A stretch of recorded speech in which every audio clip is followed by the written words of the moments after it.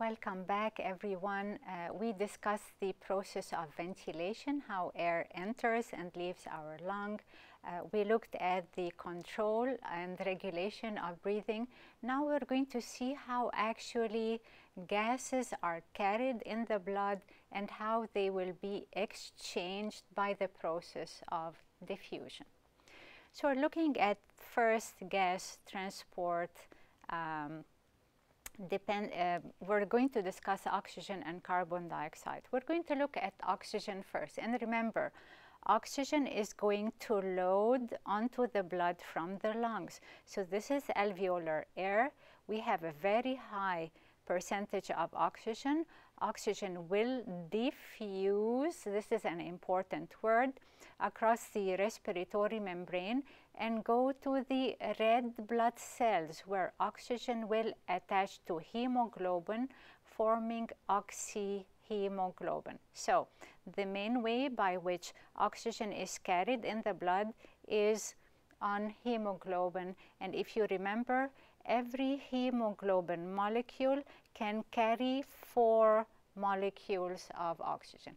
Now this blood is going to leave the lungs and go to the tissues. At the level of the tissues, oxygen will separate from hemoglobin, and I'm going to use another word, dissociate from hemoglobin, and it will diffuse to the tissues which need this oxygen. So this is a combined view. Oxygen is loaded onto the hemoglobin from the lungs to form oxyhemoglobin. When this blood reaches the tissues, oxygen will separate and will move to the tissues. So we call this the oxygen transport and delivery to the tissues. So there is a rate by which oxygen is delivered to the tissues. How do we know this rate? We know this from looking at the oxygen hemoglobin dissociation curve. Now this curve is looking at 2 parameters. First, here we're looking at the partial pressure of oxygen. This is increasing until we reach partial pressure of 100, and we know this is the partial pressure of oxygen in the lungs, in the alveoli. In the tissues, partial pressure of oxygen is going to be much lower. There is the number here of 40.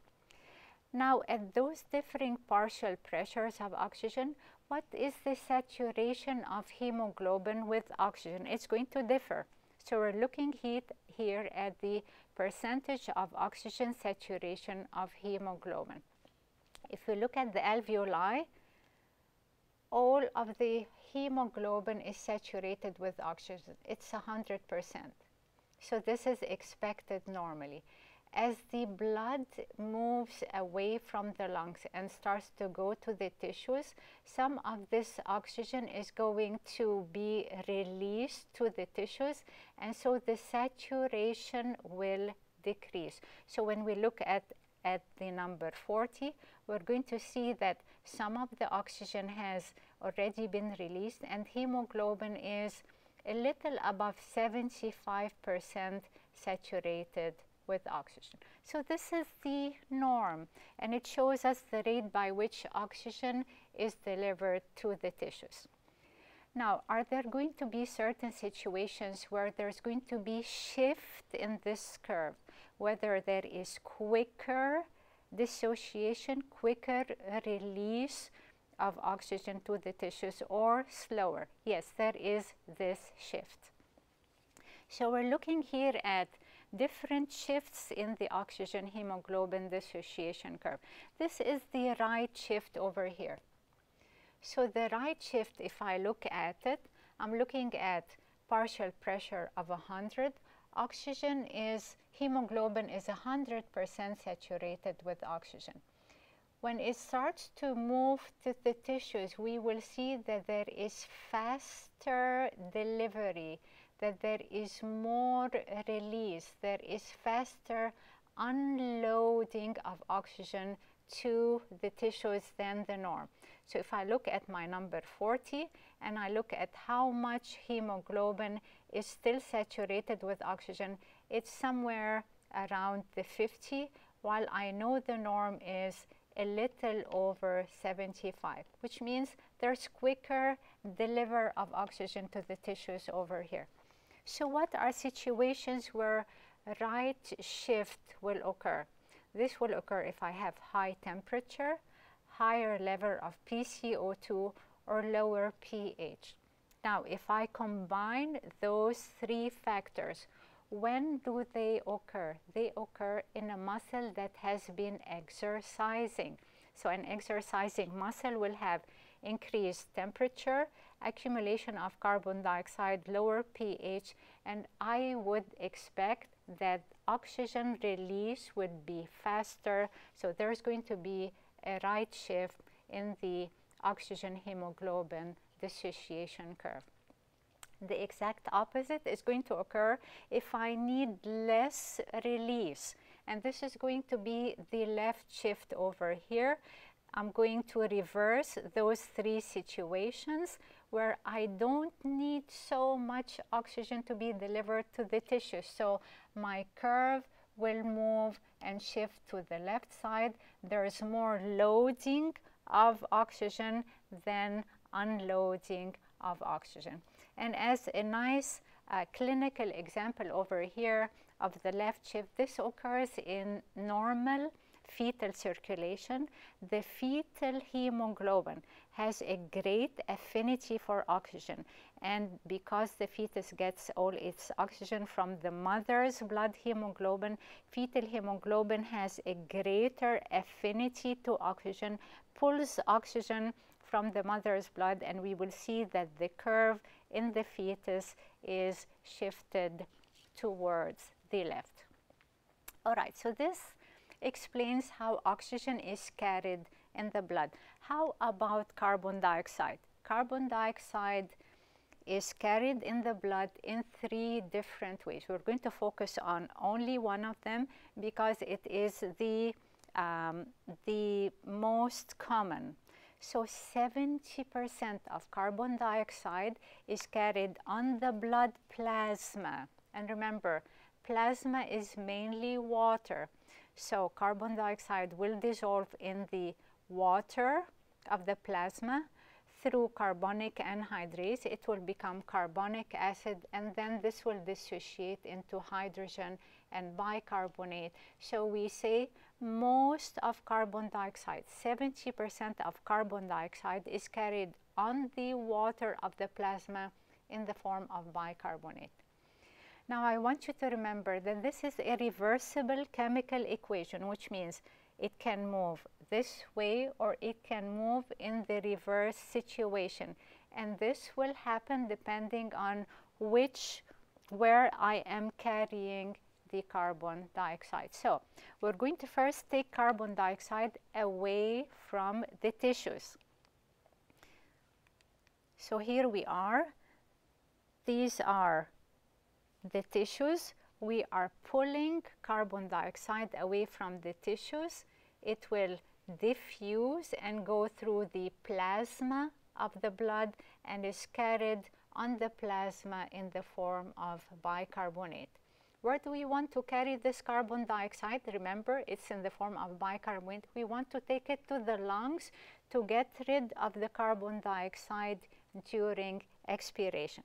So we're going to carry this to the lungs. Remember, bicarbonate, my equation will go into the opposite direction till we come to carbon dioxide and water. Carbon dioxide will leave the plasma, will diffuse through the respiratory membrane, which is surrounding the alveoli, and diffuse into the alveolus to be removed during expiration. So most of the carbon dioxide is carried in the form of bicarbonate. We see here how it is removed from the tissues to the blood. Bicarbonate reaches the lung alveoli, is going to go back carbon dioxide and will diffuse and leave through the lungs. All right, I want to show you here a combined picture, because sometimes when we study a certain concept and divide it, we don't realize that in the body everything is happening at the same time. So here we are. The tissues are unloading their carbon dioxide to the blood, mainly to the plasma, and it's going to be carried in the form of bicarbonate, while oxygen is carried in the form of oxyhemoglobin on the red blood cell, and it will diffuse to the tissues. All right, so I've been using a word many times, diffuse, diffuse, diffuse. What is the process that will allow either oxygen or carbon dioxide to actually diffuse? It is a certain pressure we will learn about, which is called the partial pressure. So we're going to talk about pulmonary diffusion.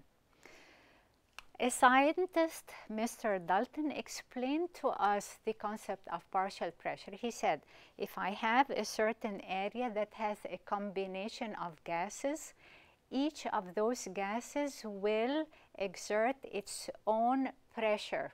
We call this the partial pressure, and the sum of all of those partial pressures will make the total pressure in this area. So if we're looking at the inspired air inside an alveolus over here, if I have a percentage of oxygen, it will have its own partial pressure. I have carbon dioxide, it will have its own partial pressure, water vapor, and nitrogen.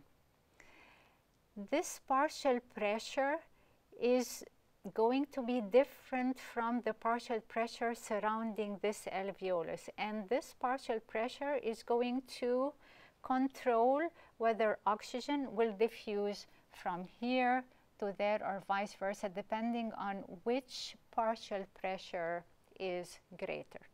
So diffusion will occur according to the difference in partial pressure. I want to explain quickly that we will be looking at diffusion of oxygen and carbon dioxide only, not nitrogen, because nitrogen does not dissolve and cannot diffuse outside the alveolus. So gas exchange occurs by simple diffusion from higher partial pressure to lower partial pressure. Let's remind ourselves about the circulation and what are actually the concentrations of gases in certain areas and accordingly partial pressures. So we're looking at the blood in the right side of the heart. This is deoxygenated blood. So when I look at the blood that is leaving the right side of the heart to go to the capillaries, this is deoxygenated blood. These are pulmonary arteries, very low in oxygen content, so the partial pressure of oxygen is only 40. High in carbon dioxide content, so the partial pressure of carbon dioxide is 46. Please remember those numbers. This blood is going to go to the lungs, to the alveoli, and now I'm going to look inside the alveolus to see the partial pressure of those gases over there. Inspired air is very high in oxygen content, and the partial pressure of oxygen is going to be high, 100, while it's lower in carbon dioxide, the partial pressure is going to be 40. So now I'm going to look at the diffusion of oxygen and carbon dioxide from the capillaries and the alveoli. So we're going to make this a little bigger to understand how diffusion occurs. This is the pulmonary capillary. If I look at the partial pressure of oxygen, it's very low, it's only 40. If I look at the alveolus, it's 100. So oxygen will diffuse from higher pressure to lower pressure. It will leave the alveolus and diffuse to the vessel. The exact opposite for CO2, partial pressure of 45 versus 40 carbon dioxide will diffuse to the alveolus and will be removed during expiration. And now the blood that is leaving the lungs becomes oxygenated blood. Partial pressure of 100, oxygen 40 for CO2, and this is going to return to the left side of the heart to go to the general systems. So blood returning here is now called oxygenated. These are the new partial pressures, and this blood is going to leave the left side of the heart and go to the systemic arteries to take oxygen to the tissues. So we're going to see what's happening in the tissues here. My partial pressures are different because the tissues have been metabolizing.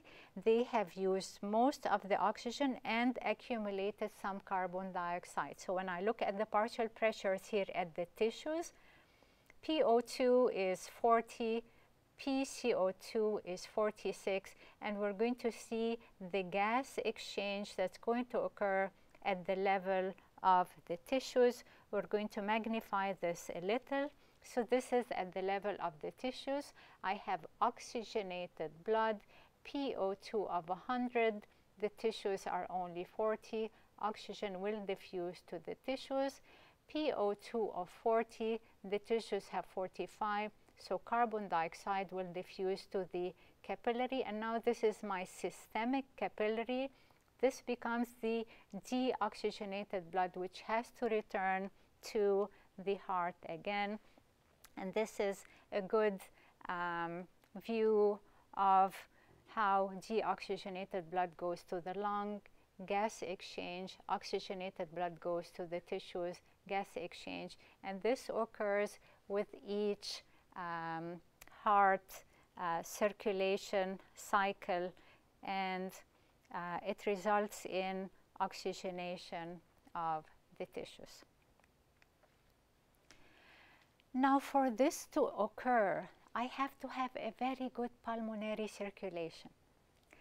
So we are looking at the blood vessels entering and leaving the lungs. It's very highly branched. It has to be very well perfused for this gas exchange to occur.